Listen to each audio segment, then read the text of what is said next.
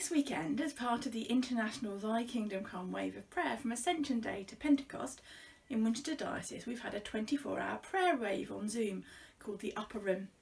Different people from around the diocese were leading each hour, all the way from 8 in the morning. Last week I had been struggling with anxiety. I'm in the extremely vulnerable shielding category, and as the world seemed to be starting to open up, last week particularly I was really struggling with feeling more isolated and how different people's experiences really are so different this season.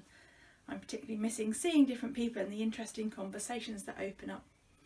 So I decided to treat our 24-hour prayer day with the diocese as a mini retreat for me at home, knowing that I would get to see different people from across the diocese throughout the day. I've got ADHD and sensory processing disorder amongst other things, so I'm not always great at paying attention or following sound. But my wonderful friend Audrey was amazing and picked up a canvas for me from a friend Jack at Hope Weavers and brought it to me, because one of the challenges with shielding is losing so much independence. So I set up Zoom in my own upper room here in Pennington. I've changed our spare bedroom to be the space used for recording services, and I've got photos of the congregation around the walls. Locally we've nicknamed this the Upper Room. So in my upper room I had a computer set up with Zoom and a webcam. I got out all my paints and brushes and paper and pencil. I had no idea what I was going to paint, but waited to see what would happen in the prayer time. Through the day, each hour started with us saying the Lord's Prayer together, and then the host led prayers in many different ways. I had agreed to lead the 1 AM to 2 AM slot as I'm a night owl, and I led Hope Weaver's night prayer, and as part of that showed people how to draw their own freehand Celtic knots. This is inspired by the fabulous work of Mary Fleeson in the Lindisfarne Scriptorium and her amazing little book, The Freehand Celtic Knot Manual. Although if doodling's not your thing, you like colouring, she does some amazing multicoloured prayer books and meditations too. Because I was going to be showing people how to do freehand Celtic knots, it reminded me I could use that too.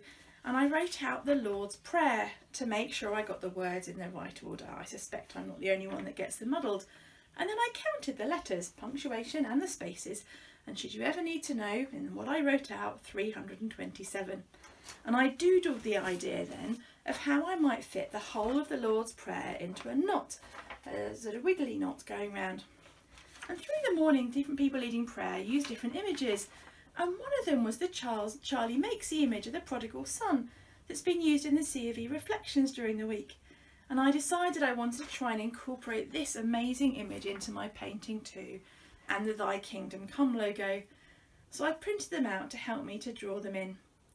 I set up my phone to record time-lapse of what I was doing, which will show, which also means you get to see how often I get distracted or focus on the computer. And I also did some tech support for the diocesan prayer thing through the evening and night too. So I started with drawing the knot onto the canvas and painting in the outline.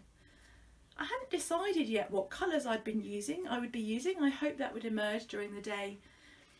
In the top corner I drew in the Thy Kingdom Come logo, and I used rainbow colours reminding us of the fabulous diversity of God's kingdom here and what's to come. In the bottom corner I knew the words here would be on earth as in heaven, and throughout Lent we'd been following the God's Care for Creation booklet and had created a large version of the earth image, so I added that in here on the painting. In the bottom left corner we have forgive us our sins as we forgive those who sin against us.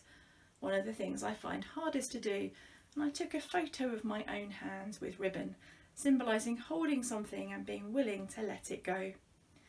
And then I painted in a version of Charlie Makesy's image of the prodigal son, this really powerful image of knowing the Father is always there with arms willing to welcome us home. This image seems particularly striking in this season where hugs just aren't possible even with those we might want to hug. I'm autistic, touch isn't always great for me, so I'm fortunate this season it is actually giving me relief from some of the touch that is usually expected of me. And then I painted in the words. Is this where I confess that I may have used the calligraphy Bible a lot during the prayer day to help me to draw the letters to know what shape to make them? And I kept checking my writing to make sure I got the words in the right order and spelt correctly. It's a slightly hybrid, mostly contemporary Lord's Prayer, but a little bit traditional words because I wanted to keep the words Thy Kingdom Come here in the logo. Bishop David phoned me at 5 to 8 to see if I'd be willing to talk about the painting in the start of the final hour that he was leading with Bishop Debbie. At that point I had just the Amen left to paint of the words. The last hour of our diocesan wave of prayer joined with people from across the diocese and led by 2 of our bishops up to 9 o'clock in the morning on Pentecost Sunday, remembering that first Pentecost morning when the disciples huddled together in an upper room, not yet aware of the Spirit that was coming, and then recognising the transformation, the power of the Spirit. I am really glad to have taken part in our wave of prayer, and so pleased with how this painted Lord's Prayer has worked out. Next Sunday the liturgical colour changes to green as we start on Trinity season, Ordinary Time. This year ordinary time seems far from ordinary as we all continue to work out how to live and flourish in this season. Perhaps more than ever I will be praying the Lord's Prayer, a reminder of living in the moment, trusting God in even this, of offering ourselves to live. Your will be done. I painted the final bits in on the painting in the day, finishing it 36 hours after starting, and then I had a very long sleep. Several people have been asking if they can get hold of prints of the image as well as of other images I've painted recently and used in our worship here. So I've made them available on redbubble.com. Just need to search for Pennington Church so that you can purchase prints, cards, bags, t-shirts, whatever you like with the images on it. Profits from the sales will go to Pennington Church to support our continuing ministry in this place. Here are some examples of things using the Red Tree of Life painting that's been on the wall behind me in worship during Easter season. An acrylic block, some cards and a bag.